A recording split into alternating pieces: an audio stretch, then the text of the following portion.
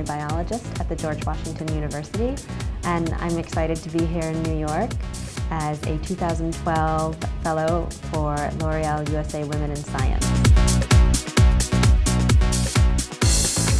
I applied to law school, and I got in, and then I decided not to go at the very last minute.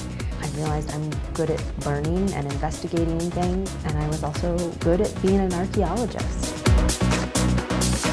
The L'Oreal Fellowship means a lot to me. It's going to allow me to buy some really amazing equipment that will help me study the movement and the behavior of wild chimpanzees.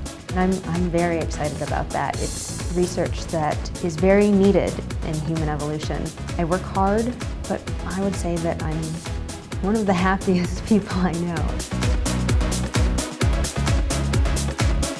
When I step into the lab, I'm as much testing myself as I'm testing my hypotheses. Science for me does not occur wearing a white coat and standing by my computer. Science takes me all over the world.